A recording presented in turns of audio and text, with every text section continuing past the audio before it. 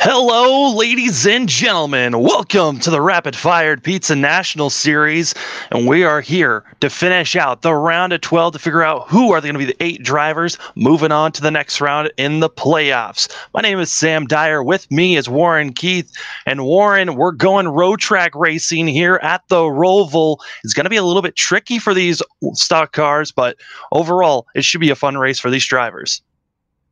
Oh yeah, the Roval never seems to disappoint no matter what car you're in, and the Roval is very unique. We can't say this enough, how unique it is. Half oval, half road course, just condensed Daytona down, and that's basically what you got here. And with these Xfinity cars, it's going to be an absolute show tonight here on FRN.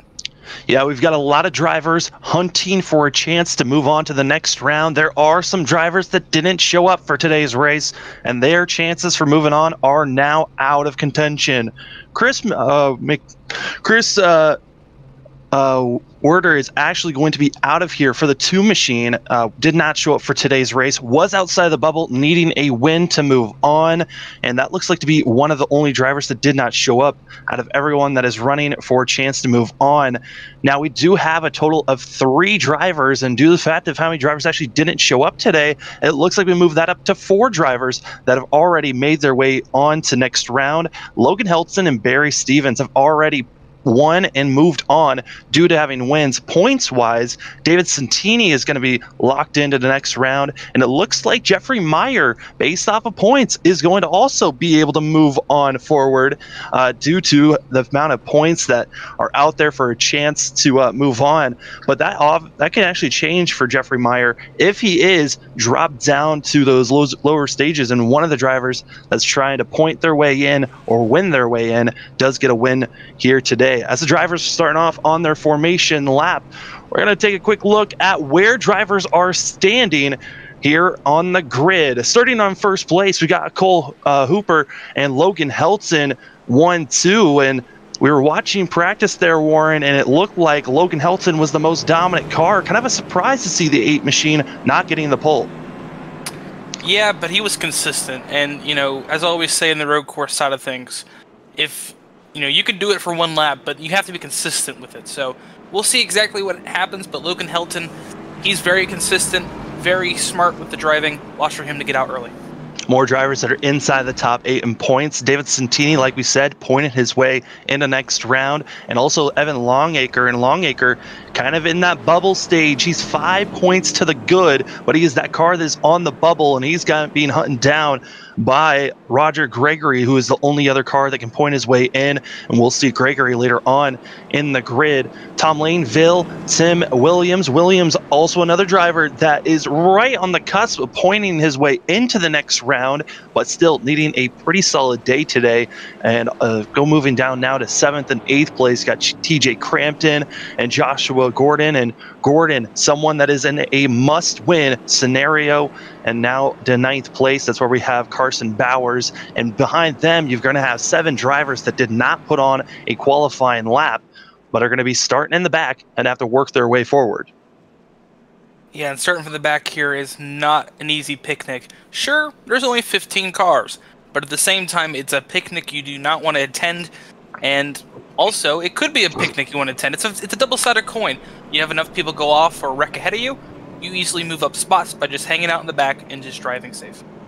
So far, looking at the drivers that are out there and getting ready to go green, it looks like Jeffrey Meyer will not be starting off with the grid of drivers that are on track. He'll be starting on pit road, so a different strategy for the 38 machine, who is hoping to be out there. And if we do not see Jeffrey Meyer out on track to at least start this race, it could be an issue moving forward, as this is a pace lap. That's why you're seeing the drivers just go through and they can just cut by on that chicane there. But Warren, with it being here at the Roval for 50 laps, this is a very quick road course for these drivers that they can be going through. But it's looking like it's possibly going to be a one-stopper for these machines if we stay green all the way through. So, these drivers are going to try to cut this thing in half, but that some are going to try to overpass that halfway marker and some are going to try to stay back. Absolutely, and they're going to do it in style.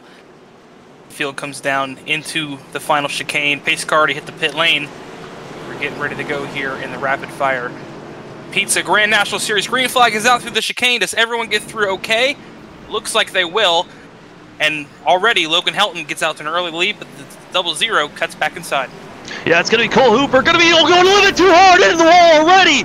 Oh, no, the 00 not on the brakes enough. Already smashing the wall into corner number 1, gifting the lead to Logan Helton and dropping Hooper all the way back to 7th place. Now giving the BJ McLeod machines an easy 1-2 as the rest of the field are trying to scatter and figure out how to get by this 00. Just a little impatient there in turn 1. You know, I don't think he realized just how on the brakes he had to be. And we see that in real life too, Sam. These drivers hit this in 33 around. There goes Gordon around in the back as he'll be dropping all the way to the back now.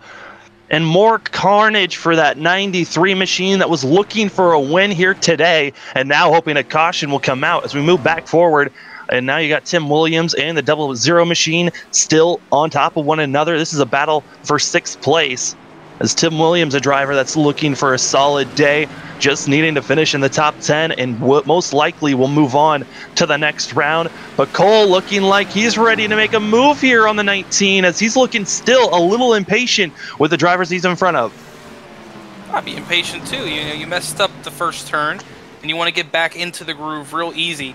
So, you know, there's not much damage on the side of that 00. He got really lucky into turn 1. That heartburn turn can easily ruin your night. He's a passenger position right ahead of him, and he'll try to take advantage of it. Nope. No!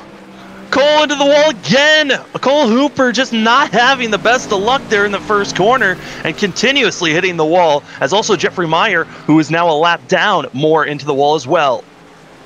He needs to breathe, take a sigh of relief, get back in the groove. That's the thing about road course racing. You can make mistakes, but you got to learn to get back in the groove and just forget about those mistakes and look forward down the racetrack. And that's what he's doing right now, trying to chase down the 16 ahead of him. He gets loose and spins around. Oh no! That's going to be Carson Bowers going around, the 16 machine, a driver that has been having pretty bad luck at road courses, and it looks like it continues, as now he'll be looping it back around. This is only lap number 2, and already a lot of issues for drivers that are trying to have decent days today to point their way into the next round. I'm going to stop talking about some drivers. Every driver I talk about is going around this race. Not even your. We talk about it, we have them on camera, and then we just see issues going around them. It's wild to see. We're on board with Roger Gregory now, who's trying to run down Hooper. And Gregory, a driver that is right outside of the points, 9th coming into this race. He was 5 points away from Evan Longacre, and Longacre at the moment running up in 3rd place. Another driver that possibly could get by, Kevin Roy, behind the 12 machine. Kevin Roy, someone that we're used to seeing finish outside of the top 10, but has most recently in the last couple of races been able to find himself in the top 5 for some of these finishes. Yeah, and that's good consistency when you think about it. But you know, we haven't really talked about our leader much just since the start. I know it's early in this race, but he's already opened up to a nice, comfortable 3.466 second lead, and he's easily growing that out just a bit more. Don't get me wrong, Davis Sentry, he's keeping the gap nice and honest as they head back up into the oval here at Charlotte Motor Speedway, but that 3.6 second gap is about staying true right now for Logan Helton. Yeah, Logan Helton really came into this race kind of the favorite after getting a win last week at Las Vegas, trying to carry that momentum forward, and really one of the drivers that we thought was going to have a lot more wins this season, with 5 coming into this race, and almost trying to catch up and tie with David Santini, his teammate, with the most wins at 7. But I mean, this race already early on, early troubles for a lot of drivers, but it looks like we're starting to see some racing action for that 6th place. The 22 and the 00 once again close to one another. Yeah, and Cole Hooper seems like he's been able to regroup, cross my fingers, as he heads into the final chicane. 22 locks up. He's coming up to corner number 1, and this is where he's been seeing a lot of the issues, so we'll see if he can survive this corner. Yeah, but Cole gave TJ a bit of a... Oh, he gets him on the bunker there. I was going to say, gave him a little bit slack through the final chicane. He could have taken the advantage there, but let the 22 go. It's early in this race, and that was a lot of rear-end damage to the 22 TJ Crampton is in there. Yeah, Crampton's got a lot of rear-end damage. It looks like he might have some front right damage as well. But as we're on board with the 00, with the racing action that we've been seeing from... Oh, it looks like 22 says he's gone. He's off. Hit the wall. He's going to get it back going. He does. Just in front of Kevin Roy. We'll move back up. Roger Gregory now is caught up to the double zero after the woes that have happened for Cole Hooper. And man, this is wild just to see the issues so far. More drivers that have been having issues in the back. Carson Bowers continues to have issues for that 16 machine. Looks like he's been spinning around more and more, as now Jeffrey Meyer, who started on the pits, has now gotten by the 16 machine. Yeah, Carson Bowers is missing the whole front end of that car. The camber's knocked out of it. He's having a tough night sitting in P16, as we have another car. I think I just heard it crash in the background. Yeah, that's Brandon Andrews in the 24 machine. That is Brandon Andrews right now, one of the drivers that was in a must-win scenario for that 24 car, and now running back in 14th, more issues for himself. And it looks like the must-win drivers of Gordon and Andrews both having early issues, as they're now trying to catch up in side-by-side action for 12th place, where you've got Tyner and Gordon that were side-by-side coming into corner number 1. Yeah, Gordon set up Tyner very nicely into the final chicane. Got him long side, show and go.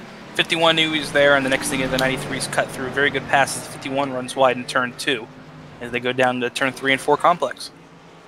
And we're now going to move up to where we have Tom Laneville coming up and catching Longacre at the moment. But as I say that, I think it might have been a pass, possibly. No, our telemetry was just off a little bit. It looked like Roger Gregory was about to make a pass there on Cole Hooper, but had issues spinning it around, and looks like he's got some front-end damage now for himself in that 12 machine. Yeah, and, a lot of these drivers showing a little front-end damage. It's just been one of those nights here at Charlotte. But that 12 car, he's someone I'm watching. He's very good under braking, very nice on throttle. I say that, he gets a little wheel spin there off the backstretch chicane. But he's been pretty consistent and very nicely done. And if you can just keep that up, hopefully during this race, if that one stop does happen, he'll be able to move up a couple of positions. Yeah, I mean, Roger Gregory, at the moment, the car that he is trying to run down and do better than is Carson Bowers at the moment. That difference between those drivers is 10 points, and the difference in positioning right at the moment for those two drivers is, I believe, doing some quick math, that's 8 points difference that they are at. So right now, Roger Gregory needs to get up to at least 6th place, if not even further than that, into a top 5 position if Carson Bowers continues with his woes. Yeah, and the battle for 3rd place is still sitting there and simmering. Let's head back onto the oval. Longacre and Lanville, two city names down here in Florida, battling up on the oval here at one in Charlotte Motor Speedway. But that 18 car has really been good under braking. The 10 car really easing into its braking zones. Sorry to come over you, but it looked like Roger Gregory about to make the pass on TJ Crampton, gets loose while they're coming back onto the oval, as we will go back to that battle for 3rd place, as you were saying. Yeah, and that I've said the 18 car has been a little better under braking. It seems like the 10 is trying to save his brakes a bit more than the 18, but that 18 car is very stout right now. Oh, 10 on the grass. Luckily, it's artificial. So he'll keep that position and keep it through the chicane here on the front stretch as they go down the 1. Now, we're starting to see drivers getting more split up than what they were at previously. As I say that, the battle for 5th place now starting to get underway as Tim Williams under fire by Hooper now. But with the drivers getting more and more spread out from one another, it's more of getting into that groove. But once you get off of your rhythm that you're in, Warren, I mean, how difficult is it to get back into the rhythm that you're supposed to be in on these road courses? Oh, it can be very hard. It's a lot harder than you would be if you're driving an oval. An oval, you could think about what you did last time by, but here at road course, you have so many corners to think about. You forget what you did wrong sometimes the last time by, and you might do it again. So it's very important that you get in a nice groove and, just flow through the corners, let the car do the work. Oh, TJ Crampton issues for the 22 machine, spinning it around, and going to be losing a lot of positions, dropping back from 7th place now back to 9th as we now move back forward for that battle for 5th place. Yeah, and, Cole has been a nice pass here for Cole. He got a good shot off the backstretch chicane, but he's been slowly working his way back up after those first 2 laps of just terrible, terrible luck for him. But he seems to have found that groove, and he's made nice passes and now moved the 00 back up to P5. More issues for the 22. He spins out again. It just looks like those tires way too heated up and now being difficult getting off the corner now. TG Crampton, that was, like we said, battling for 7th place, all the way back to 15th as he slides once again and trying to keep control. Keeps it off the wall for now, but it just woes for this 22 machine. Yeah, that 22 would be nice to come in and get some fresh tires because those rear tires are gone on that 22 car. And he's going to have to come in eventually, but might as well just do it now, get tires, and try to see what else you can gamble on. Yeah, I mean, the thing about coming in for tires, it's kind of difficult for these drivers. You got to try to save it up. I mean, for these machines, they do have tire limits. They only have 2 sets. It's the one they start out with and one in pit road. So a lot of these drivers actually have to save it until that halfway marker to come to the pits. So if you're having early issues like we're seeing for the 22, it could really cost them later on in the race when they're just trying to stay with everyone else. Yeah, but he has to be smart here, Sam. I mean, he's not going to be able to use that one set if he keeps driving like this as he's in the wall again. Oh, and that is going to lose most likely the front hood. Somehow he keeps it, but we're actually going to be moving up to the battle for 9th place as we've got ourselves Barry Stevens being hunted down by the 93 of Joshua Gordon. Gordon, we saw on the first lap, spinning it around, and more issues in front of him as it looks like that is Roger Gregory that spins it around in the 12. Yeah, and he gets it back going on the banking, but he's going to get swallowed up here in about a second by Joshua Gordon and Barry Stevens as they come through 3 and 4. As they're still running close and trying to make the move forward. Joshua Gordon within 3/10 and has the potential, gets a good run through these last chicanes here, could be on the back bumper of the 78, gets off the final corner and just trying everything, but it's all about that exit off the corner, and it just looks like Joshua Gordon on the final sector of this course just doesn't look like he's faster than Barry Stevens. It's on this first part where he really hits his marks and starts to move forward. Yeah, and at road course, especially here in these heavy stock cars, you need to save those rear tires. And for the drivers we've seen spin out so far, that advantage you have of saving that rear tire is gone. You are not going to be able to save that tire now for the rest of the run, as the 12 car now under fire from the 19 ahead of him. But 2 battles going through the dipper here at Charlotte. So good battles all over the racetrack here from about P7 down to about P10. Roger Gregory, who has dropped back from 6th, now back to 8th at one moment, side by side with Tim Williams, trying to make this pass, but Williams says, "This is my position," as firing back is the 19 machine, and looking like he's set up for this first chicane, and will make the pass cleanly here, and it's all about staying calm, cool, and collective, and that was a great move by Tim Williams, who continues to hold 7th place off from Roger Gregory. Yeah, but Gregory's got to be careful now. He's pretty much just got to stay locked in and focused to not spin that car out again, or he'll end up overdriving like the 22 did. But he had a really nice entry into that chicane. Got back to the back bumper, Tim Williams, as they cross the line, and see if he can close that gap through the infield. I doubt it with those hot tires, but we'll wait and see as he goes through turn 1. Yeah, and with iRacing, the way that the tires, once they get heated up, it is so difficult to cool them off, as Tim Williams getting very close to the exit of that corner. As those drivers are running close, behind them they're running hard as well, as it looks like Cole Hooper able to make the pass on the 18 machine, moving the 00 up to 4th place. Our pole sitter, after the early issues of smacking that wall out of turn number 1, has been able to now recoup and now back up to 4th place. Yeah, and that's a good rebound there for Cole Hooper when you think about just what he's gone through in this race so far. So good rebound for Cole, and when you think about it, he's not that far off Logan Helton compared to where he was half this race so far ago, but good move up for the 00. And as we're talking about it on screen, Roger Gregory able to fight back on Tim Williams, and looks like he'll be having this position for now. But, I mean, these cars just look so equal compared to one another. Looks like Tim Williams might be able to fire back. He got a great exit out of that chicane. He's right on the back bumper of the 12. He'll try to set it up for the final chicane coming on the front stretch. Yeah, you know, he'll be close enough to get it, but the 12 car has been really good entering that final chicane and off the front straightaway down towards Heartburn turn. 19 not close enough to make a move, but he's close enough to set him up for the infield, no question about it. And you saw there on our screen on the front stretch, that was Carson Bowers in the 16 that pulls it into the pits. A lot of front end damage for that 16 machine. Was hoping for a better day today, and just not going the way that he wanted. this final race of the round number 12 to go. Other cars that have pitted, the 22 of TJ Crampton has made a pit stop and finally able to start moving forward. It looks like actually he's just been sitting in pit road, and his race is done, finally disconnecting and parking that 22 machine. Yeah, there was a lot of damage to fix on the 22 car there for TJ. Unfortunately, that's what happens when your tires get really hot really quickly, and there's just no way of saving that car after that. The driver we haven't really talked about, that's going to be Matt Knight, trying to run down and catch up to Barry Stevens, and is doing a great job in that 0-1 machine. Not battling for any points at the moment, but just battling for position and momentum for next season. And Matt Knight doing a pretty good job right now as he just completely launches himself off the rumble strips there. I think he might have had all 4 tires off for a second. Yeah, and you don't want to do that too much, as Tim Williams now having a problem as they go by him at 3 and 4. Didn't catch what happened to 19, but he's dropped back now to P11.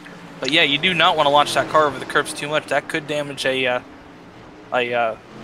steering rod or anything like that. So you got to be careful here tonight and not get over those turtles. And as these drivers continue to run on, just like that, Roger Gregory back to 7th place, trying to run down Kevin Roy. Kevin Roy, a driver that has consistently, like we've stated, not really been having the best runs during the end of the regular season, but since playoffs has been hitting his marks just right to put himself in positions to move on to the next round. I don't know if Kevin Roy's really a challenger for the championship, but a contender to keep on moving throughout these rounds. He is still there in that 4 machine.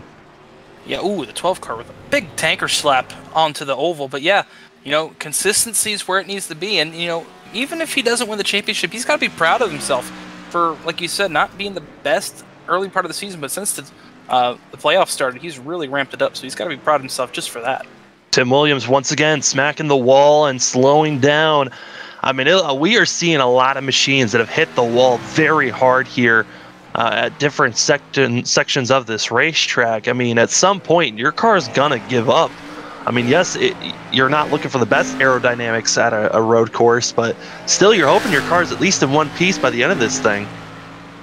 And that's the downside about the track like this. You know, if you get any kind of damage like that, it's going to hurt you. Aerodynamics is a big thing here around these oval parts of the racetrack, so you don't want to damage it too much, but luckily these turns, at least on the chicanes, they're slow enough it's not going to bother you. Well, we're starting to move back up to the battle for 6th place. Roger Gregory has hit his marks and has caught up to Kevin Roy now, as Roy has not been having the best couple of corners, which the 12 machine has, as they are now bumper to bumper now. And 4 machine of Kevin Roy, it looks like he's under fire, as right now, look at the speed differences. I mean, Roger Gregory, when he's really hitting his marks, he's running about a second faster as everyone else, but hard contact between himself and Kevin Roy there, not expecting the 4 car to be so slow. That wasn't contact, that was a kiss, and it was a light kiss. Luckily for both drivers, they get away with it, but that's going to slow down Roger Gregory, and that, again, throws him off the groove that he was building, catching up to Kevin Roy. We'll see if he can regroup, establish his grip, and try to chase down the 4 car yet again. Now, Joshua Gordon looked like he had some issues, and now he'll be making a pass here on Matt Knight and moving himself up into 9th place. Driver that we had stated needs to get a win here if he wants to move on to the next round, and it's not looking like that there's a potential for that. Another driver has parked it for the day. That's going to be Carson Bowers in the 16 machine, a driver that was inside of the top 8, but was needing at least the top 10 finish here today if he wanted to make sure he was into the next round. This puts a lot of pressure on himself, and also just makes it to where Roger Gregory needs to finish just in the top 6, and he will be good to making it on to the next round. Well, that makes that position there against Kevin Roy all that more important, doesn't it, when you think about it? So that's a P6 position on the line, so he's really going to fight for this position now, even though it's still relatively early in this race. We're not even near halfway yet. But the points battle really heating up, and this position for P6 is something we're going to have to watch very closely.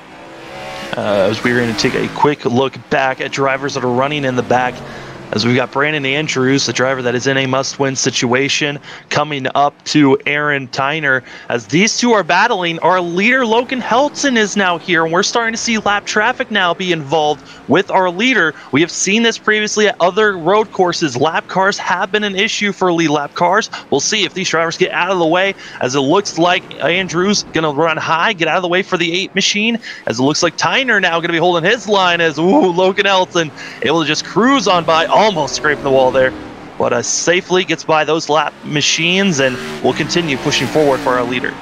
Helton's been flirting with that turn 1 wall, oval turn 1 wall each time he came up there, but good move and good sportsmanship by Aaron Tyner and Brandon Andrews getting out of the way for the leader this early in the race. And like you said, we're inching closer and closer to the halfway marker, and our closest battle right now is this battle right here for 13th place. It's Aaron Tyner and Brandon Andrews battling it out for this 13th position. But as they continue to battle on, they got to watch out now, because, looks like Andrews says it's time to come to the pits, as he'll be ducking it down in the 24 car. Coming in, this looks like this is a scheduled stop possibly for the 24 car. Ooh, that's early. That's early. Especially when you think about tires, that is an early stop. I don't think we're going to see a 2-stop today, but yeah, you never know. He's back in the field. Brandon Andrews might try a 2-stop with tires. Wait and see, but here comes the 24 down into his stall. Taking it very nicely, pretty slow just to make sure he doesn't overshoot it. As we look to see if this is just a fuel or... Yeah, it's 4 tires. 4 tires being put up for the 24 car. So all tires will be used for the 24 car at this moment. And he's going to have to now last 26 laps on those tires for that 24 machine, as we're now going to be moving up for the battle here for 8th place, as Joshua Gordon is now starting to catch up back with Barry Stevens. And this battle is within 7/10 of one another as they're coming into the final chicane. Coming across the line, we'll see who gets off the exit better. It looks like Barry Stevens did there, as Gordon was kind of on the rumble strips for just a little bit too long. Yeah, but these drivers keeping it nice and steady. I think these might be the only few cars on the racetrack with no damage, Sam. They've been able to keep it nice and clean and easy on those tires. I would like to say that they're not damaged, but I'm pretty sure there's some scrapes on at least the 93. I don't know about Barry Stevens. I think there might have been a tap here or there, but not enough for us to see from this far out in our camera view. Once you take a closer look, I believe there has been slight contact to both these machines. Even if there is slight contact, they look good for compared to most of the other field we're seeing. Yeah. Oh yeah, everyone else is looking terrible because they've these walls certainly have seen a lot of action here today, and we're not even at the halfway marker. But you know that just based off this first pit for Brandon Andrews, I mean, that is such an early pit stop compared to the rest of the field. We know for sure our leaders are most likely aiming for that halfway, if not past halfway. We might see some other drivers decide to short pit if they feel like they're battling with someone and they need to get that advantage based off of tires. There has been a major drop-off on tires-wise. I mean, this wear-off for our leader, that last lap compared to the best lap that Logan Helton has put down, it's almost over 3 seconds difference for our leader just based on the tires drop-off. Yeah, and that opens up a whole nother can of worms, Sam, when you come down to the road course side of things, is the undercut. And if you're Davis Century and you know it's about a 3-second give up on tires compared to old, how early do you come down? Because he's only 5.4 back. If he comes down and pits a lap before Logan Helton, he'll make up half that gap right off the bat. So you got to think, when is the right time to come in for David, and when is too early? So he's really got to be playing that game right now and pit before Logan Helton. A pass has been made for 6th place. Roger Gregory able to get by Kevin Roy, and now the 12 machine aiming to try to catch up to Tom Laneville. And Gregory has been running slightly faster than Laneville. The only issue, the gap between both those drivers is 21.8 seconds. That is such a huge difference that I don't even know if he can really make that up here with how much laps are left in this race. Oh, he could. If he puts his head down and he puts in some consistent laps, gets a good pit stop, he might get there by the end. He'll just have to really, tell himself, I got to push, and I got to push hard. As we're looking at the different battles going on, the closest one is this battle for 10th place, where you've got 3 machines trying to hunt down Tim Williams in the 19, who looks like he's been just slightly off in in the past 5 laps or so, as the 19 machine was running at one point up in the top 5 and now has dropped all the way back to 10th place after so many runs and issues for Tim Williams. He isn't one of those drivers that's was feeling good about points wise, should be able to point his way in, but he was right on the barrier of just needing a decent day today to move on.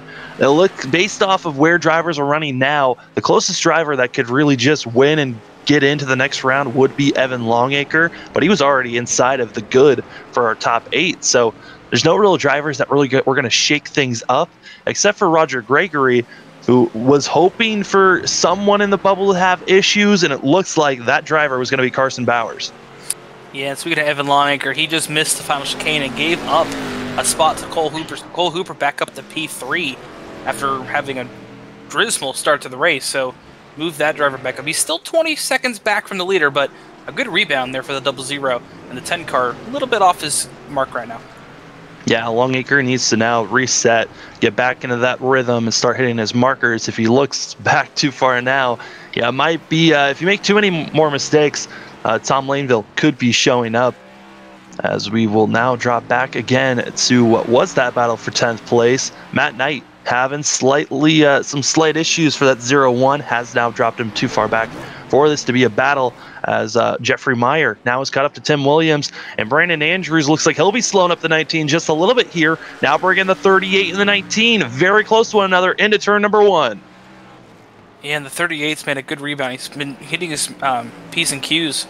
Even though he started on pit lane, he didn't get a caution he wanted, but right now running P11, it's a good rebound for him as they go down to turn 3 and 4.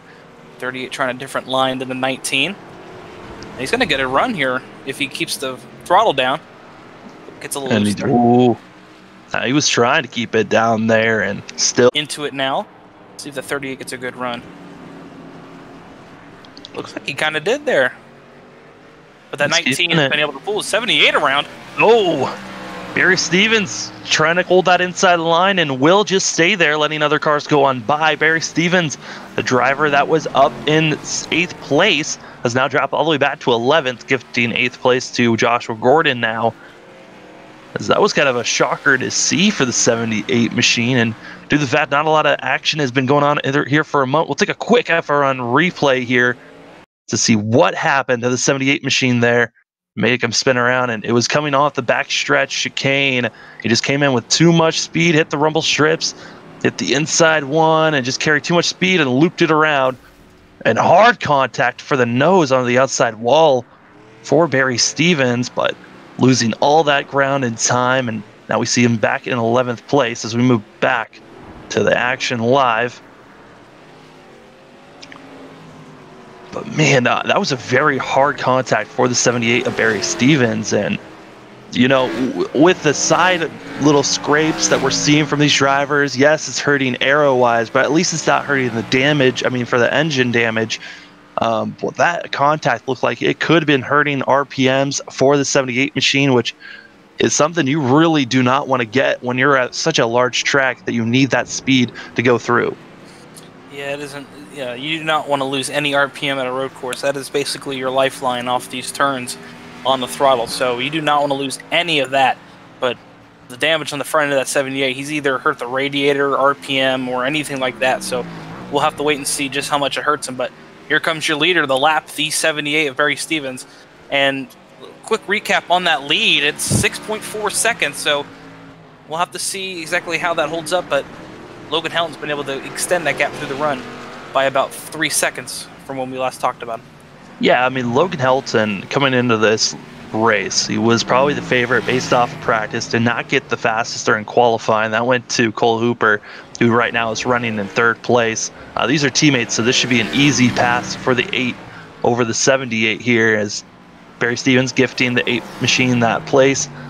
But Logan Helton looked like he was going to be the fastest car based off of the best lap so far in the race.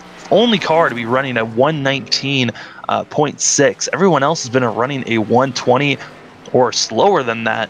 So very impressive by the 8 machine, just showing that he's got the fastest car out here, and the only car right now running a 122.8. Everyone else running a 123 or worse than that. on the track. But as I say that, coming across the line, Cole Hooper just put a 122.9.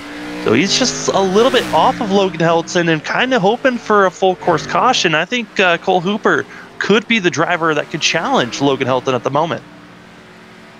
Yeah, it'd be a full course caution would really restack it all, wouldn't it? And give these drivers the front of the field the battle that I guess they would also want as well. But we're getting closer and closer to the halfway point of this race, and also that means the one pit stop we're expecting, the one stop here, and we're getting closer to that as well. Yeah, and right now, Joshua Gordon, as his battle for 7th place is now underway. Kevin Roy in the 4 machine trying to hold off the 93 of Joshua Gordon. Gordon has just been having a real comeback day. His first lap, spun it around, was running up and I believe 6th place, dropped all the way back to last place, and slowly but methodically has now moved his way up to 7th place now, pushing Kevin Roy back, which Roger Gregory is loving to see, because right now Kevin Roy at the moment 6 points is the difference between himself and Roger Gregory. So if we could see Kevin Roy drop all the way back to possibly 12th place, that would gift Roger Gregory a position into the top 8 for next round.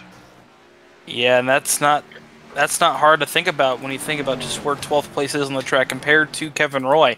He's still about half a lap down, so a couple spins in a row for Kevin Roy would really hamper his playoff advance hopes. But right now he's keeping it. I mean, he might not be the quickest car on track, but you got to give him credit. He hasn't really spun it or hit a wall or anything, so he's been really consistent. Yeah, and I think that's the goal for most of these drivers is at the moment, Tim Williams looks like he'll be being heavily pressured as you see him locking up the brakes there in the corner number 1, as he's about to be the next victim of being put a lap down. So far, only 9 drivers on the lead lap, as Jeffrey Meyer being the last car at 1 lap down, but Tim Williams being the next car, he is feeling the pressure because he's been overdriving a lot of these corners lately, and it just looks like he's just off his rhythm and really off his game. He needs to start just running consistent times. Yes, he's in the good so far for points-wise with seeing the troubles by Carson Bowers. So looking like the 19 machine will be moving on to the next round.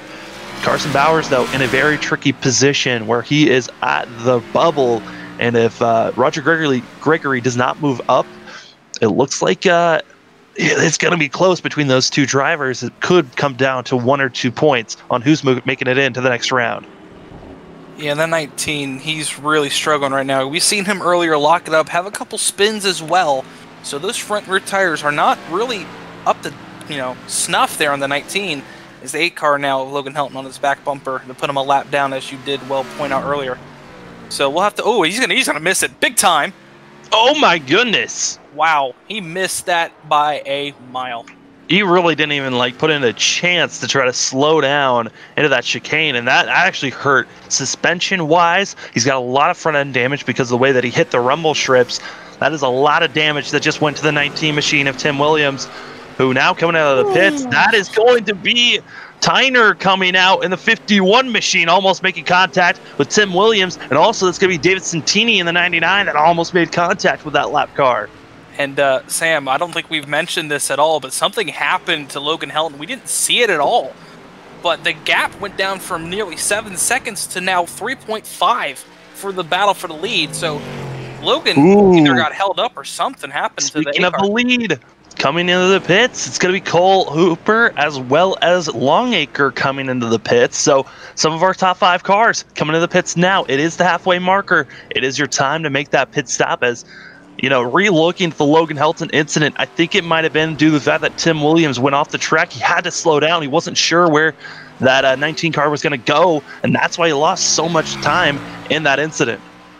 Yeah, absolutely. A good spot there, but we should see them come on pit road either this time or next time by. You don't want to give up too much time to anybody on this racetrack, especially when we said it was a 3-second fall off. But a 119 to 120, that's not that bad of a fall off compared to where everyone else is running there, Sam. Yeah, I mean, it's not too bad of a fall off at the moment, as now in the pits, that's going to be Kevin Roy that pulls it in, as well as Jeffrey Meyer in the 38 machine.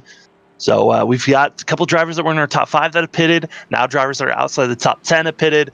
So our mixture of drivers that are deciding to pit coming in now, as Matt Knight as well as coming into the pits. A driver that has already came in but is already a lap down is Brandon Andrews in that 24 machine. We'll see how much he can gain, as well as we saw the 51 of Tyner already pit. So a lot of cars switching it up, and now Laineville coming in that 18. Yeah, Laineville comes in now. He's going to get passed by Cole Hooper. We expected that to happen. Cole was ahead of him via this pit sequence. And we're going to see just how much time he loses to, who was the driver behind him? Gregory, I believe it was? I don't think Gregory pitted Roger yet. Gregory has not pitted yet. No, but he's going to pass him here, so we'll have to wait and see how this all battles out. But give the advantage right now to Laineville, as he will have their fresher tires over Gregory. Now, with the drivers that are pitting now at the halfway marker, yes, they will be splitting this in half, but the drivers that are trying to extend it past that is, in front of our leader, more drivers slightly overshooting where they were at. And I'm trying to figure out who that was in front of. There was a puff of smoke that came up. I think that might have been the 93, or I believe that was the 93 possibly, that came into the pits. But these drivers that are staying out, they're going to have the potential. A car spinning in the back, I believe. Yes, that's Brandon Andrews in the 24 machine, and now deciding to teleport and tow to pit road, and we'll see if he decides to quit this race, as it has not been kind for this 24 machine. No, he's had a hard night, but we'll wait and see exactly what he chooses to do. But the point you were trying to make, I'm thinking the point you're trying to make is these drivers trying to extend this out as far as possible. They're trying to save the freshness of those tires for later in the race compared to the drivers you're pitting now. I think that's what you're trying to get at there. I'm trying to, but there's so much action that just pops up. They don't want me to finish my statement. But yeah, that's exactly where I was trying to go.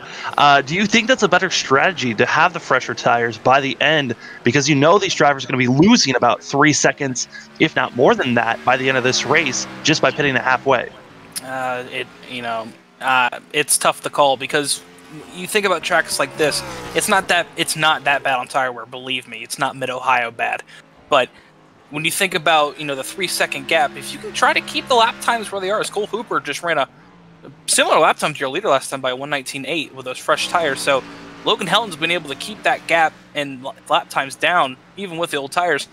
Of course, he's going to stretch it out. But for these drivers, it's the best option right now, is to try to pit now, get their fresh tires. And it doesn't matter if late in the race you can have another set if a caution comes out. Just come in, get the tires, and put down lap times right now while you can. I mean, just like you made that statement about Hooper putting down a screaming quick time, you have to look at the intervals. Look at your top 3. If you see Hooper within 39 seconds of our leader, he will be gifted the lead here on this next time that we see Logan Helton pit. So he is aiming for that within 39 seconds, but that is asking for a lot for these drivers that are pushing it really hard, and already almost a full second drop off for Cole Hooper, that only with 1 lap was able to put down such a quick lap time. Yeah, but right now he's still running a 120 compared to a 122. So he'll get within that time if Logan stays out any longer. So Logan's got to be watching that interval like we are, and he's got to be planning around that. So once he sees him get down near that 39, well, he's there now, 39 seconds. He's already there. So you'd be boxing this time if you're Logan Helton. As we're starting to wait and see when drivers are going to come in, staying out once again, Helton and Santini staying out for another lap. So that gap that Cole Hooper has, he just needs to continue to run these clean, consistent laps and hope that he's got a big enough gap that it's big enough before Santini or Helton come out of nowhere and try to catch up to the 00. Now, I'll give credit where credit's due. If Helton and Santini are smart road racers, like, I think I am sometimes. I'm not being brash, but I like to think that I'm a good strategist. I'm not the best racer, but I'm a good strategist. They have about a 6 to 9 second buffer with those fresh tires. So even if Cole Hooper were to overgap them by 6 to 9 seconds, they'd get right back on him, no questions asked, with those fresher tires. So they can stay out until he gets to about 30 seconds on him. Once they get to about 30 seconds on him, that's that 9-second gap, and you don't want him to get any farther than that, because by the time you catch him, you guys are going to be about on equal tires again. 4 drivers still haven't pitted yet. Logan Helton, David Santini, as well as Roger Gregory and Barry Stevens still have not pitted. All 3 BJ McLeod machines of Barry Stevens, Logan Helton, Santini still have not pitted, which shows to me this is a team strategy. Stay out as long as possible, keep the freshest tires so that you can gain on everyone else once you come to the pits. Yep, and Santini's been able to keep it nice and true and honest since he Helton had that little mishap that brought him down to about 3 seconds. The gap's now 4.5 between Helton and Santini, the BJ McLeod teammates. And we're going to have to see exactly how this goes under pit strategy. Does Santini risk the game of pitting a little earlier than Helton? We're getting to the point now to where you're going to be having fresh tires again no matter what. So now here comes the mind games that we were talking about earlier. Do you set your driver up ahead of you? Or do you play the waiting game and see him come in, or do you come in? Yeah, I mean, those mind games are going to be so difficult because all season long, I think Seth and I have talked about it of, you know, when are you going to be playing the strategy game of helping yourself over sticking with the team strategy? Because Logan Helton and David Santini, they seem to always pit at the same time, and we always, I mean, Seth and I in the booth, we're always talking about, what if you pitted a little bit earlier? What if you stretch out a little bit longer to try to get some type of advantage on your teammates so you can beat them out? But we know both drivers are set and clean to make it to the next round. So right now it's more of let's have a good finish for the team than it looks like it is as a strategy call to best your teammate at the moment. It hurts me because I'm a team guy as well. But at the end of the day, it's also my race. And, you know, I want to win a race. So, of course, you're going to watch out for your team. You don't want to wreck each other. You don't want to do anything like that. But you both are in the next round. Give it a shot. Pit a little early. Try to gain it. Try to battle, you know, have a good time. This team stuff is great and all, but sometimes you got to go out. You got to think outside the bun. you really do go in there. Sometimes. Yeah, sometimes you do, and I'm hoping that they do that. But right now, it seems to be a pretty set in stone team strategy to pit about the same time. Well, I'll let you know. Looking at the telemetry, that last lap, Santini was running 7/10 faster than Logan Helton, our leader. So that 99 machine has been finding something on track. It's either consistency or been able to save enough tires on this late run to finally start catching up to our leader. Also, Cole Hooper is now almost a full second off when he was running about 2 seconds better than our leaders about for the past 3 laps. So you're starting to see the tires equal out now, and the gap isn't big enough, I think, at this moment for Cole Hooper to have a big enough lead to win this race. It might be between the BJ McLeod teammates. Yeah, but we've seen how difficult passing can be at this racetrack. I mean, right now, I'm not saying it's holding him up, but I think Brandon Andrews is, you know, slowly getting to the brain of Logan Helton as he almost missed the chicane there. Rides those turtle curves very hard through the final chicane, but this is what's giving Dave Santini this gap drop down. Is I think Brandon Andrews ahead of him, and you know that's going to get to the driver eventually. And if that's Cole Hooper, think about after the pit stop, then that really gets in the brain. Now that's the leader there, and I can't get by him. Yeah, but right now the battle for first and second is at 3 seconds. At one point, it was up to I think it was up to 6 seconds. It dropped down to 3.5 due to the incident with Tim Williams. It then climbed back up to 4.5 seconds. As it continues to look a little shaky as Brandon Andrews, whoo! Yeah, he went right around, right in front of Logan Helton, and I closed my eyes. I didn't want to see the end result of that, but both drivers get by clean, and it's still 2.7 seconds now. But at one point, Sam, it was up to 7.012, so that gap is really closed down here before the pit stops.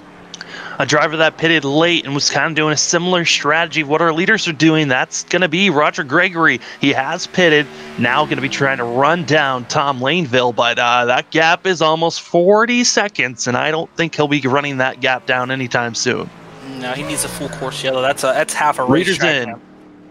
Logan Helton coming into the pits, and it looks like Santini following suit as they're now at a gap of 2.7 seconds into the pits. But you can gain time on pit road. You have to come in clean. Don't slide your tires, and hope that your pit crew is quick on these pit stops. All right, here we go. Here comes the moment we've all been waiting for in this race. Where's Cole Hooper? Through NASCAR in 3 and 4. Here he comes now, and the drivers on pit lane getting their tires right sides going on. now left side. It's Cole Hooper now entering the final chicane. So Cole Hooper will get the lead here, the net lead, off this pit cycle here at Charlotte. But, again, he does not have the big enough gap. Ooh. Oh, it might be close, though. It's going to be close. That was a good pit stop by those two BJ McLeod cars. Yeah, they were... Oh, Hooper's there! Hooper's there, but the only issue, he's on much older tires. He's on 8-lap older tires, and it's already dropped off by 3 seconds, almost 2.5 seconds, excuse me, for Cole Hooper. So he's going to be running so much slower than what these BJ McLeod teammates are going to be doing. But look at the telemetry. It is within 2.6 seconds, and lap cars are getting out of the way for our leaders to battle it out. Yeah, he needed to clear those two BJ cars to even have a shot. Now they're just I mean, he's going to be sitting there in that mirror and just seeing them go bye bye with those fresh tires. So I just thought he was close enough, just not. As now the only driver that needs to pit to finish out this race will be Barry Stevens in the 78 machine, running 10th place and being 1 lap down. The next car to go 1 lap down is going to be Joshua Gordon in that 93 machine, who is trying his best to stay out there, but Logan Helton right on his back bumper. Yeah, now we need to figure out if a full course yellow comes out, that's gonna put a wrench in everybody's side. But that might be just what Cole Hooper's waiting for, is a full course yellow. I don't think we're gonna get one. Everyone's pretty much spread out just far enough now. That's not going to be an issue. You're needing a full course yellow and another set of tires, which you don't have. That's the thing. All drivers, once you come to the pits, use all 4 tires. That's it. You've used all your sets of tires for these drivers to work with during this race. So the strategy of staying out has worked out so far for the BJ McLeod crew, as they're starting to pull away from everyone else. Once again, Santini at 1 point, and at the moment right now, is gained up to 2.5 seconds. Did have a faster pit stop that helped gain about 0.3 on our leader, and actually has been slightly running a little bit faster here. So not surprised to see that Santini is slowly but surely gaining on the 8 machine, but they're running so similar with 17 laps to go, coming to 16 when they cross the line. This is going to be a close run between these two drivers. And do know I want to put out my notes here that Aaron Tyner has put it behind the wall, so the 51 car out of tonight's running, which again moves Brandon Andrews up yet another position. He'll be P13 by the end of this race if he keeps it on track for that 24 car. Yeah, it's looking for a P13, but he needed a win here today to move on to the next round, and with the issues that he's been having, does not look like it is possible. Brandon Andrews looking like he is done for this race, possibly. He's still running out there, chugging along, doing the best that he can. Looking at drivers that are coming in the pits, Barry Stevens finally pulling that 78 machine in, but might have already lost way too much ground to try to catch up to anybody. Yeah, and he had that damage also, Sam. So this is basically just the let's get her home type pit stop. I don't think he's going to fix the damage that much. He might. He's already back enough. He might just fix it. So we'll see what the 78 does here, but battle for lead is now up to about 3 seconds, Sam. Yeah, as they continue to try to move forward with this thing, it's looking to be a solid day for these drivers. And Barry Stevens back out there, did not get too much of that damage repaired. Got about a second and a half repaired, and got back out there as we try to get ourselves back out on course. Yeah, I'm just looking through the field, looking for any close battles. The closest cars on racetrack right now are Evan Longacre and Tommy Laneville. We saw them battling earlier in this race, and we might see them battling again late in this race as they come down the back straightaway towards the chicane. So 4th and 5th might heat up at the end. We'll have to wait and see. But right now, Tom Laneville has been able to cut that gap in just little by little over Longacre. So we'll have to wait and see if that 10 and 18 become the battle we need to look forward to at the end of this race. Yeah, I mean, I was starting to see a battle about to come up in 8th place between Kevin Roy and Tim Williams, excuse me. And Williams, we've seen have his woes today, and decided to try to jump off the rumble strips, but is still running right now, 9th place, but 1 lap down for himself. Other drivers that pointed their way in just by starting the race. Jeffrey Meyer, right now, running in 10th place, just by starting this race, due to the fact that we did not have enough drivers, has pointed his way into the next round. So congratulations to Jeffrey Meyer for pointing his way in. Everyone else still kind of in a limbo state of a lot of things could change here late in this run to see who's going to make it in, as Roger Gregory trying to do his best, but redoing the math, I think Roger Gregory might be out by a 1 point going into the next round. So I think Carson Bowers might have done just enough. Yeah, well, Carson Bowers also, this Kevin Roy battle is I don't think it's gonna be meaning that much in the grand scheme of points, but I mean any position. Longacre completely skips out on that chicane, now gifting that position to Laneville, pushing Longacre back a position. Yeah, Longacre, he was struggling, and we knew Laneville was catching him to begin with, so we'll have to wait and see. But he's really locked those front tires up, locking it up, and he's just going to struggle now for the rest of this run. Luckily, about 12 laps to go when they come back around, but 12 laps here at the Roval is still a long time. Yeah, looking at the telemetry for these drivers, dropping back for the battle for 8th place, as Kevin Roy is under fire now by the 19 machine, which very helpful for Roger Gregory because he's hoping to see more drivers pass by Kevin Roy. The issue, though, is that Jeffrey Meyer is 71 seconds back from the 19 machine as this pass goes by, so I don't see Jeffrey Meyer catching up to the 4 machine and making that pass. So Kevin Roy might be another driver that could point his way in. Now, the only driver that could point his way in and didn't need a win to get in was Roger Gregory. So there's only one position that these drivers are kind of in a scary moment, and it looks like right now Carson Bowers would be that driver that is in the really the scary zone, if anything, of the bubble spot of not knowing if he's completely in until the end of this race. Yeah, and that's always something in the back of your brain. It doesn't matter how hard you're driving, if you try to put it out of your brain. That's something you always have in the back of your brain. And luckily tonight for these drivers, even though it was a rocky start, most of them have kept the pressure 2 minutes.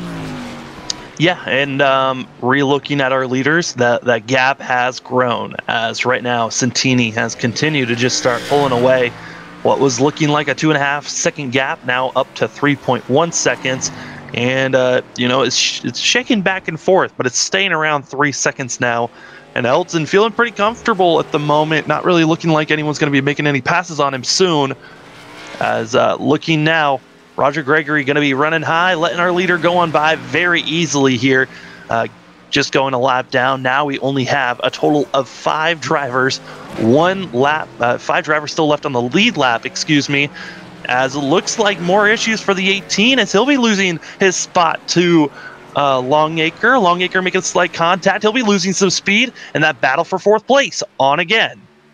And that's the battle. That's the battle I said was going to rage to the end of the race, and mark me down for true. It's been back and forth between the mistakes here for Longacre and Laneville, so I'll keep my eye on this one. Oh, wow, he really popped that turtle.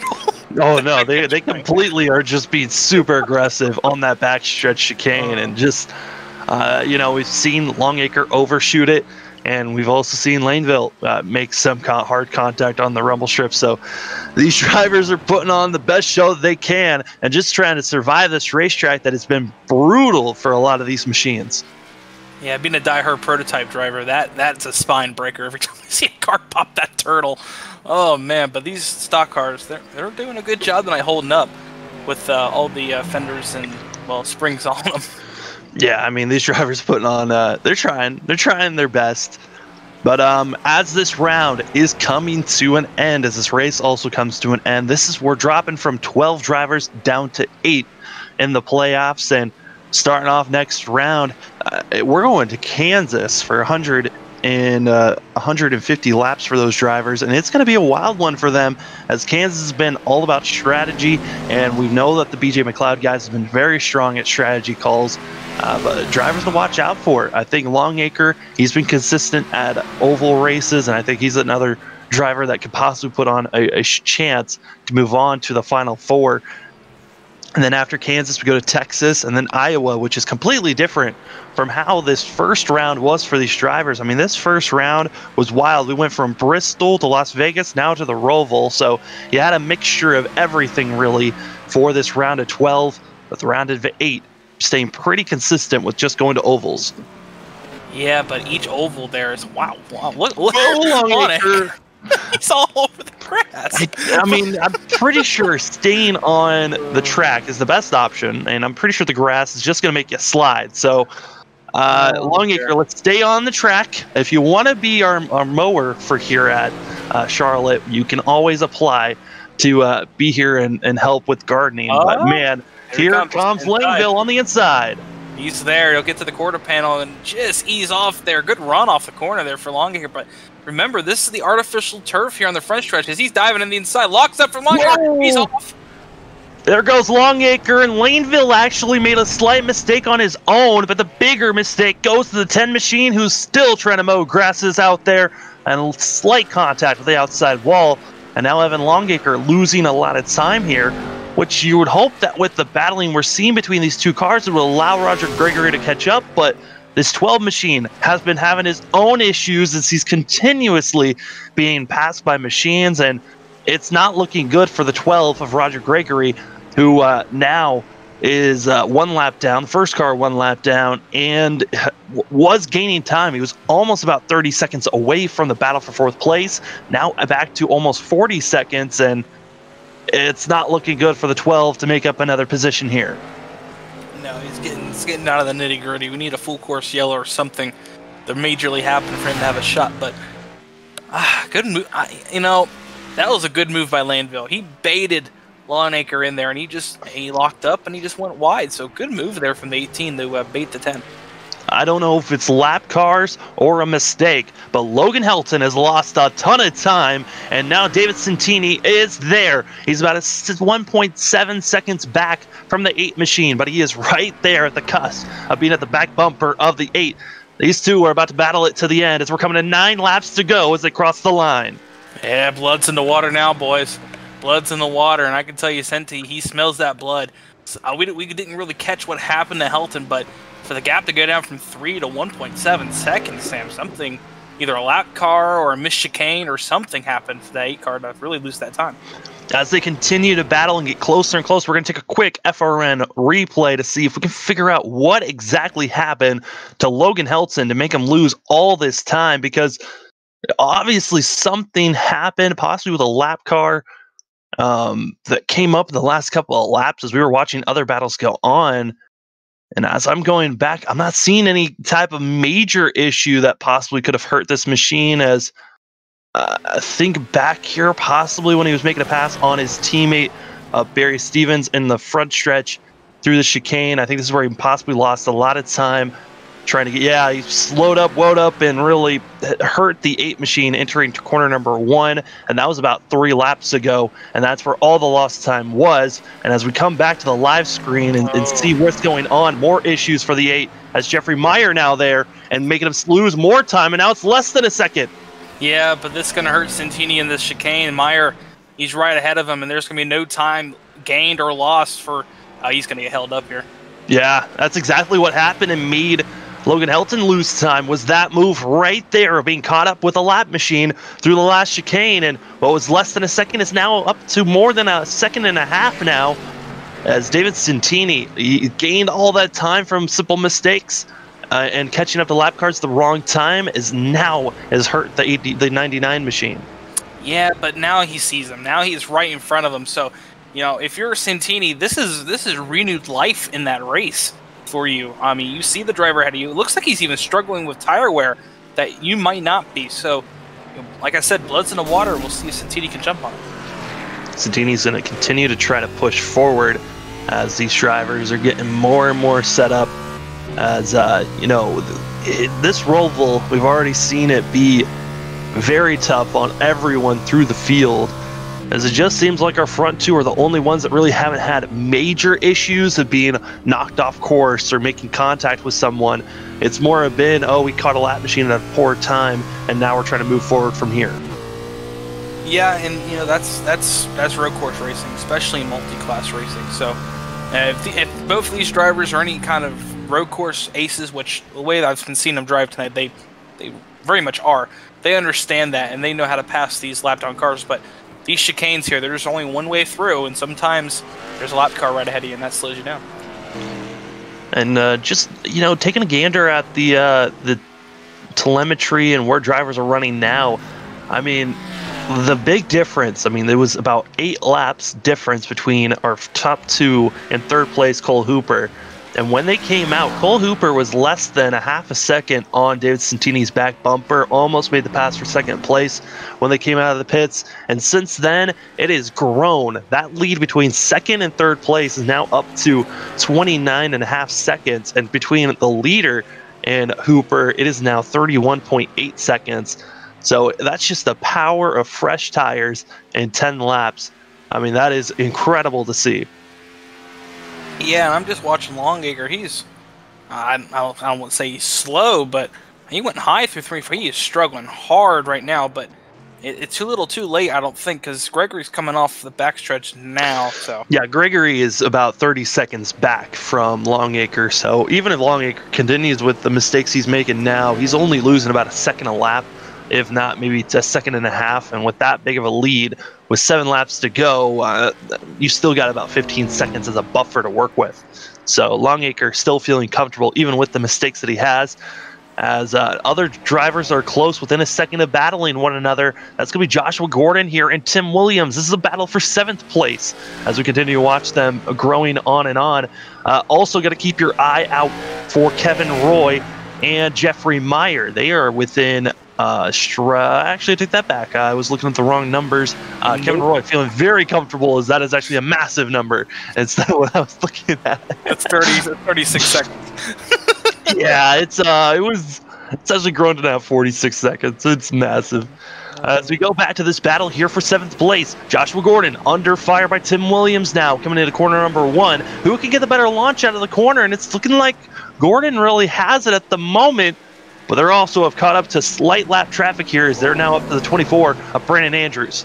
Tim Williams really on the brakes hard. He's using up those brakes that's left in that 19 Joe Gibbs Racing Toyota. So we'll see if he can get there. He's being aggressive right now, but that 93, I believe, has a little bit better rear tire than the 19, as the 19 goes a little wide there. But this lap down car could change things unless he gets out of the way. Whoa, Tim Williams smacking that wall. I think he actually hit it at the perfect spot, though, that might have helped him. Here on iRacing, due to it being a virtual setting, there are certain walls. If you hit it just right, it actually will help you and won't slow you down. It will. Bristol. Yeah, Bristol is one of the keys. There's some dirt tracks. If you hit the wall just right, it will launch you off the corner with more speed. Tim Williams deciding he cannot slow down quick enough, as Andrews as well is deciding to do donuts and getting out of the way. As we're now 5 laps to go, and that difference is now grown over to 3.5 seconds. We're going to move back up to our leaders. It is less than a second and a half between the 8 of Logan Hilton and David Santini, as these teammates battle it on to see who's going to win here at Charlotte Roval. As they continue to fight on, they're still good to make it to the next round. Both of them already secured their chances into the round of 8 before this race even started. So this is more of just a race for pride and to see who's going to carry that momentum going to the round of 8. Yeah, Santini better not sneeze. I'm sorry, Hilton better not sneeze, because Santini is there. When it comes to road course, on the oval, 1.3 seconds, you could go this late in the race. The race is over. He's just gonna win it. Here at the road course, here at the Roval, 1.3 seconds is basically on your bumper. So if he sneezes, misses a chicane, takes the chicane wrong, Santini will be there. So this is really going to heat up now as we come down to under 4 laps to go. Under 4 laps to go, and we are inching closer and closer to the end of this thing. This is our closest battle on track. It's between our leaders, the 8 of Logan Helton and David Santini. As we continue to watch them battle it on, they're going to get closer and closer here. Oh my goodness. We are going to take a quick side-by-side replay. I know we're coming to the end of this thing, but once we come to 3 laps to go, we're going to get back to the action.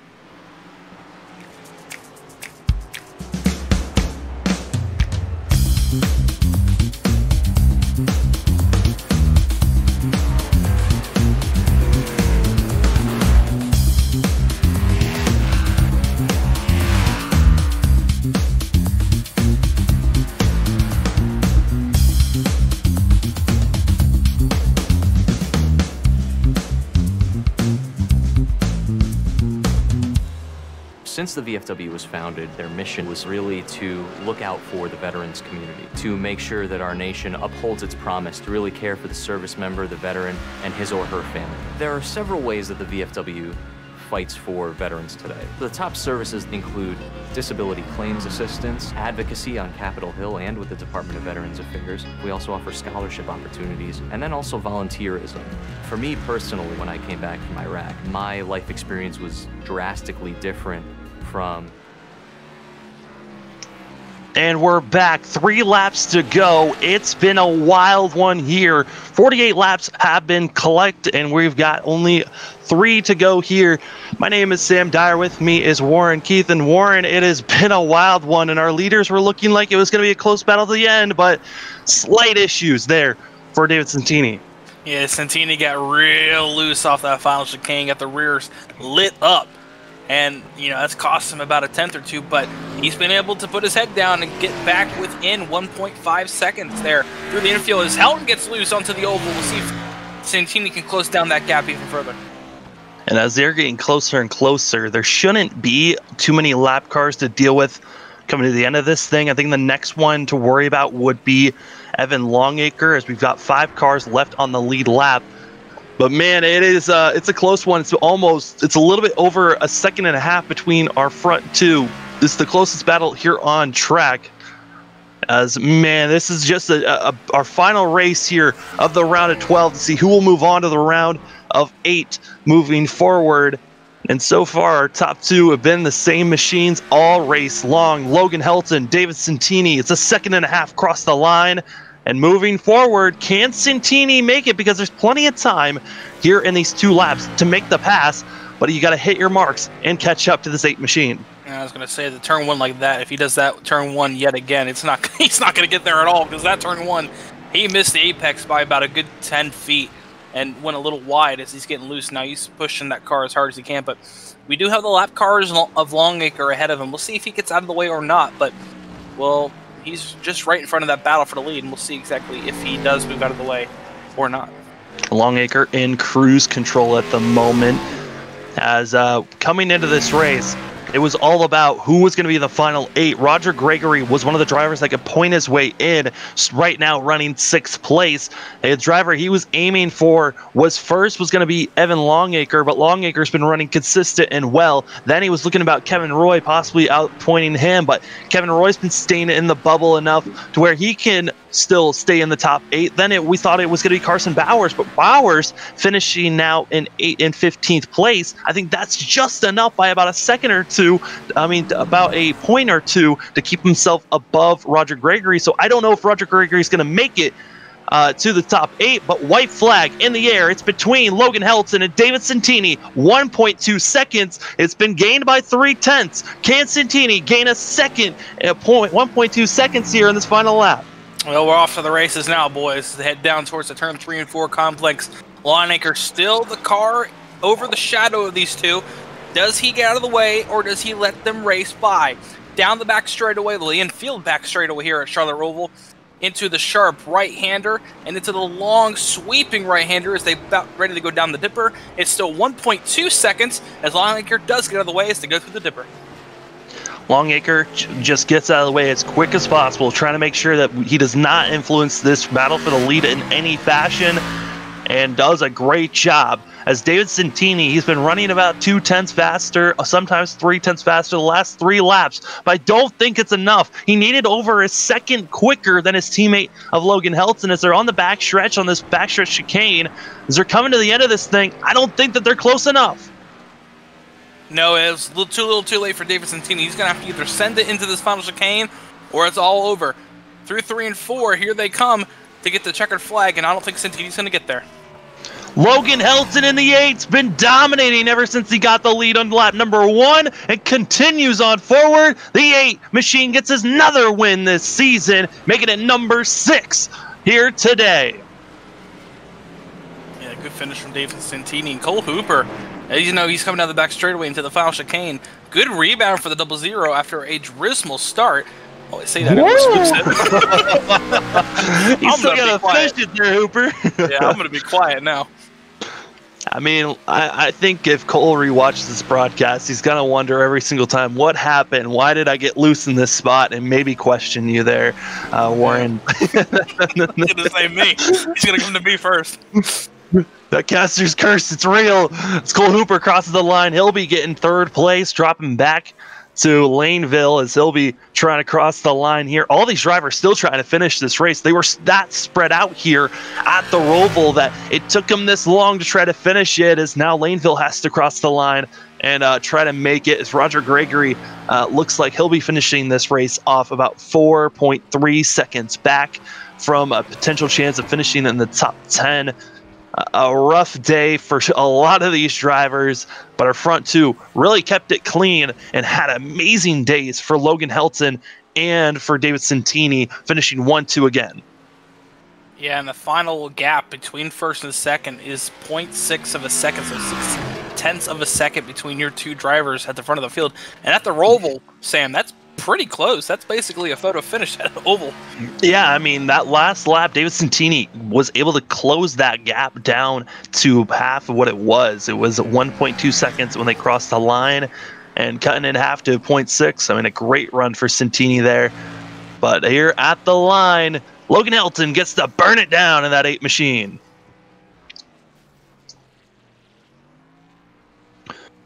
I mean, Warren, it's been a wild ride for sure as we're seeing Logan Helton burn it down. We'll take a quick look here at the final results of this race. It was Logan Helton, David Santini, Cole Hooper, and then Tom Laneville. Evan Longacre able to get and finish in the top 5. Roger Gregory, 6th. Joshua Gordon, Tim Williams, Kevin Roy, and then Jeffrey Meyer, your top 10. As we move to the rest of the drivers that try to finish this race out, you got Barry Stevens, Matt Knight, Brandon Andrews were the final 13 cars to finish out this race coming across the line.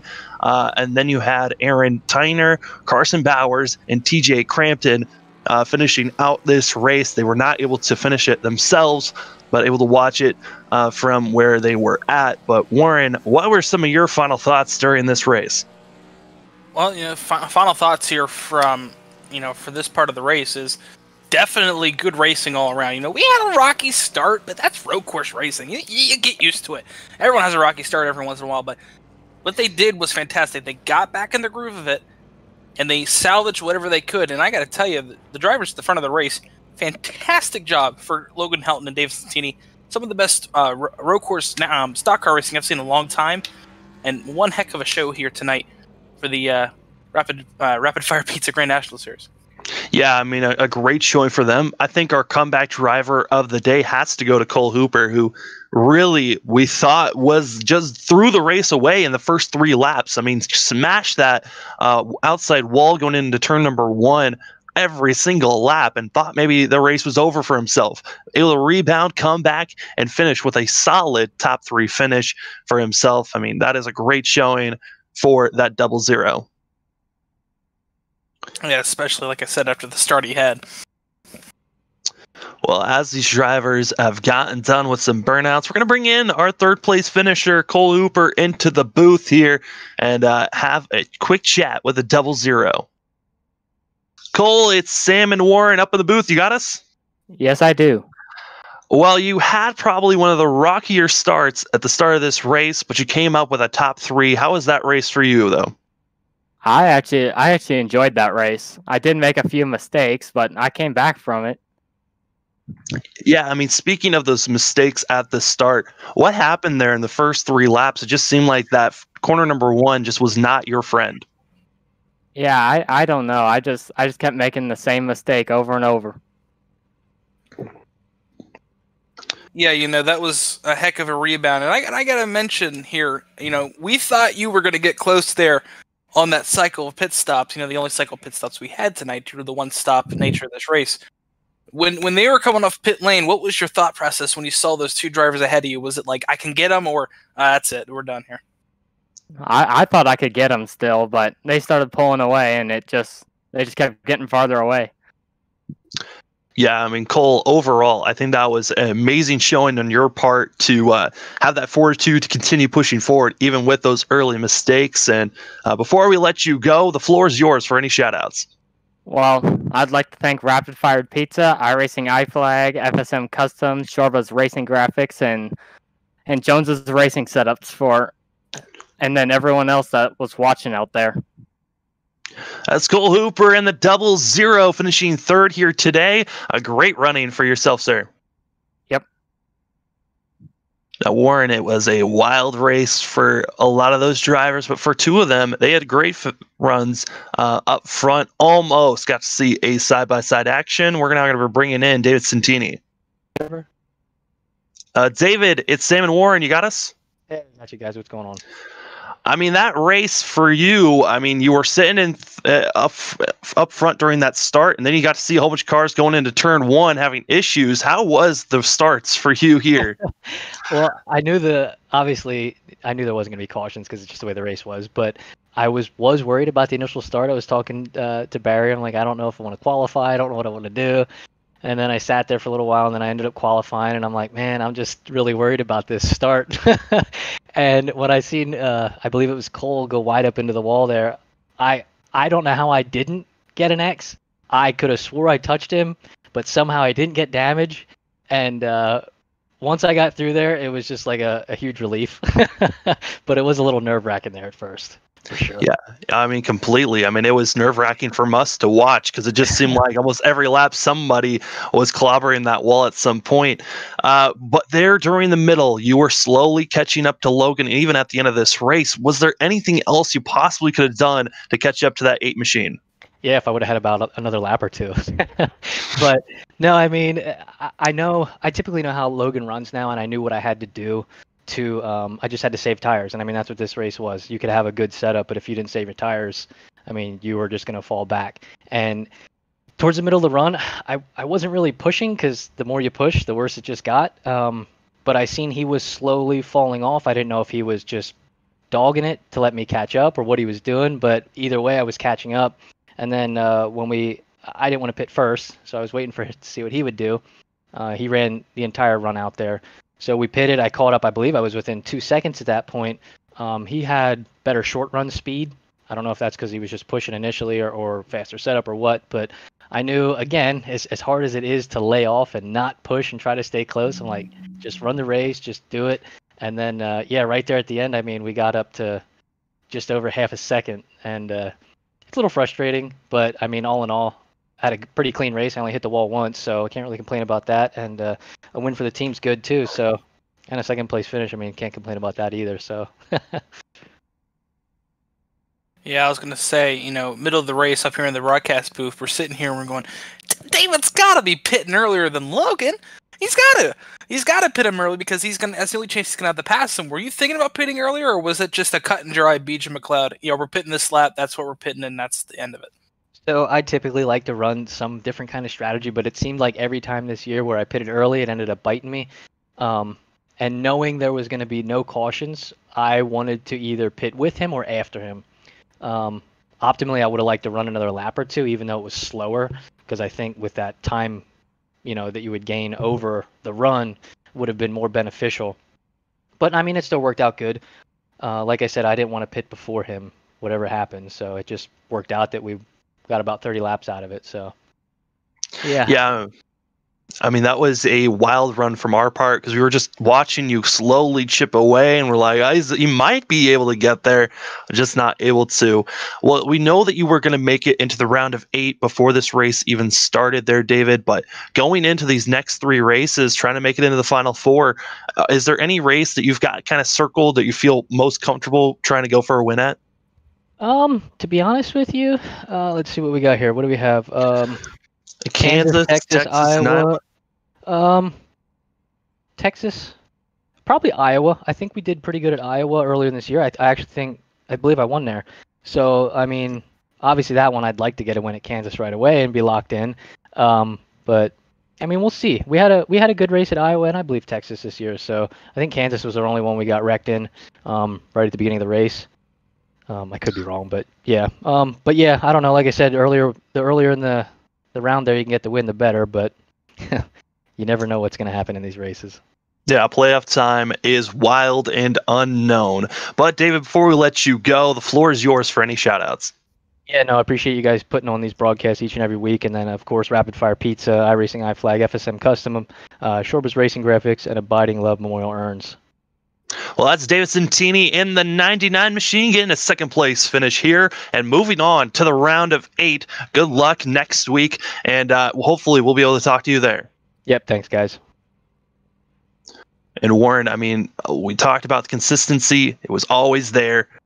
But the man who won it all is going to be Logan Helton. And Logan put on an amazing show and just stayed up front almost the whole entire time. Logan, it's Sam and Warren. You got us? Yes, I do. Well, it seemed like from the start, you took the lead, you pulled away, and you were the favorite to win this thing. Was there any moment that you felt nervous that someone might be able to catch you? Well, I knew that David had a competitive setup all night long. Whenever I was pulling away, I was pretty confident that he was actually saving.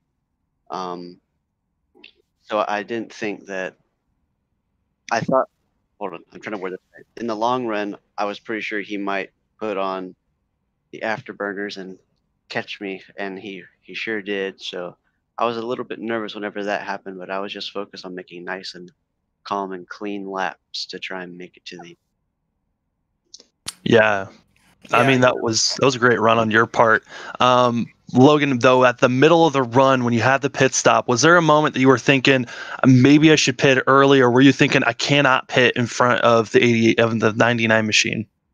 After racing this whole series so far this season, it's every time you pit early, it kind of hurts you long run. So I wanted to either pit same lap as David or a lap after, but we couldn't do that because we ran out of fuel on that last lap. So that's what forced us to come in. But I definitely think if I pitted one lap before David, he would have won this race, seeing how it was that small of a gap at the end there. Yeah, I was gonna say, as my mic just cut out there. Yeah, I was gonna say, that gap was cutting down, and some of I gotta give a little bit of to the lap drivers there. They weren't cutting you much slack. Some of them, you got caught up behind a couple, and that's what brought down the gap earlier in the race. But what, in your eyes, what was your feeling of the car? We saw you in practice. You were very confident in practice. You were putting laps down that were quite nice, to be honest with you. So, what was your confidence in the setup? Was it good? Neutral? What was it for you? Well, I was super confident in it. I've been running a couple official races this week, and also thanks to Marconi's setup shop for getting me this awesome sponsorship and setup. I got to give it all to them for that. But I was super confident in the car. I knew what I needed to do, and I knew that if I just put it together clean laps, I had a really good chance of winning this race. But David at the end there did give me a little bit of a scare, seeing him catch up a little bit closer and closer. Yeah, I mean, Logan, now that we know who's going to be moving on to the top 8, we knew that you were going to be going in because of your win last week at Las Vegas. Now getting a win here at the Roval. The momentum moving on to the round of 8 has to be high for you. Now we're going to Kansas, Texas, and Iowa for this round of 8 to see who will be in the final 4. Are any of those races feeling like you have a chance to win there, or more of, I just got to stay consistent? I'm excited for Kansas because last time we were there, I was competitive with Boyd Hogan whenever he subbed. It's just a lot of pit strategy and bad luck caught me off guard, and my computer having a bit of problems. But yeah, I'm excited for that. Texas, earlier this year, I had a really competitive setup for it, but I blew my engine because of a missed shift on lap 16. So that put me out. And then Iowa, I'm also confident with that because I once again had a competitive setup with David there earlier this year, but mistakes on my part keeping me from getting the wins there. Well, Logan, it's been a pleasure watching you guys race week after week, and another win notched onto your belt. Before we let you go, though, the floor is yours for any shout-outs. Yeah, first, thanks to Marconi's setup shop for this awesome setup. Thanks to you guys for putting on the broadcast. Everyone here at the league that puts this on, lets us race every week. 1 second. I gotta get to the. Okay, here we go. Rapid Fired Pizza, iRacing iFlag, FSM Customs, Shorbus Racing Graphics, and Abiding Love Memorial Urns. BJ McLeod Motorsports, And I think that's it. Oh, and also thanks to Joe Gibbs Racing tonight for helping me out. That's Logan Helton in the 8 machine, getting another win for himself here at the Charlotte Roval. Congratulations, and hopefully we get to talk to you next week at Kansas. Yeah, thank you. Well, Warren, it was a blast to watch all these drivers put on the best show that they can. And once again, the BJ McLeod guys dominant up front and 1-2 like they've been doing almost all season long. Yeah, and they did an excellent job tonight, just running their race and doing what they need to do. And as a team, that's all you can really ask for. So good on them for getting that 1-2 finish there. And heck of a job for putting on a battle that we had near the end of the race. Well, now we're at our post-race wind down. Warren, any final thoughts, though, on this race? No, it's just a good, solid rapid-fire pizza Grand National Series, as they always are here in FRN. They put on another great show. The round of 12 is done. We'll have the numbers on who will be in the round of 8 for next week. We do not have them officially just yet, as they're still trying to figure out where Roger Gregory will be. If Carson Bowers made it in, they're still trying to get the points ready for there. But next week we'll be at Kansas, starting the round of 8 here for the Rapid Fire Pizza National Series, and they're continuing on with more action there. Last time we got to watch Kansas, it was a blast to watch as they kept on putting on a better and better show. We're excited to watch that, but for us at the Flatout Racing Network, our action continues on with the weekend, as tomorrow we've got even more racing action. We got the Veterans of Foreign Wars Cup Series. They're going to be here at the Roval again, as well as we're going to have the FTF Grand National Series. They're going to be at Charlotte, putting on a show just at the Oval course. So 2 great series, 2 great races to be watched and seen tomorrow night. But Warren, thank you for coming in tonight and being able to be in the booth with me. Yeah, no problem. Well, for myself, Sam Dyer, and for Warren Keith, thank you for watching another presentation of the Flatout Racing Network here on our YouTube page. Like we said, more racing action over the weekend. Can't wait to watch more of it. Round number 8 starts up next week for the Rapid Fire National Series, and they're going to be at Kansas. Can't wait to see it, and I hope you all have a great rest of your night.